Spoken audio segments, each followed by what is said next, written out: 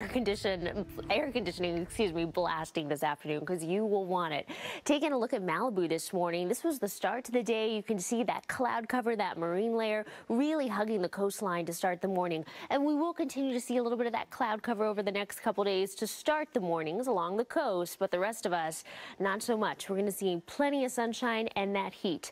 Malibu right now, mostly clear skies out there, 70 degrees, nice and sunny. And then inland areas, taking a live look at Burbank, you notice a little bit of that haze to start off the day. Burbank right now coming in 84 degrees. So our inland spots, the deserts, into the next 24 hours. This afternoon, Los Angeles is going to see temperatures in the 80s. It is still going to be a warm one.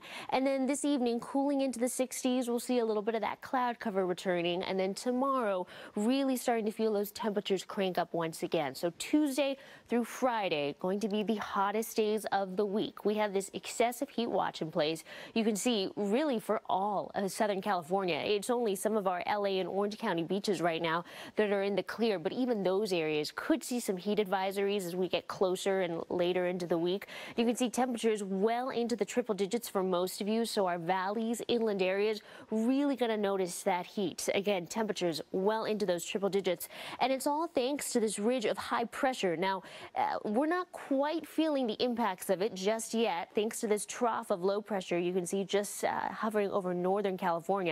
But this trough is going to move out. You can see it just traveling just traveling north of California. And as that moves out, our temperatures are going to hike. So Los Angeles is going to see temps well into the 90s. So that temperature is going to be feeling 90 today, 91 on Tuesday. Wednesday, we make it to those mid-90s, and then Thursday going to be the hottest day of the week. After that, we have a slight cool down. It is slight and it's gradual. But heading into the triple digits all week long. Thursday, Friday coming in at 107. Palm Springs could make it to 117. So summer is just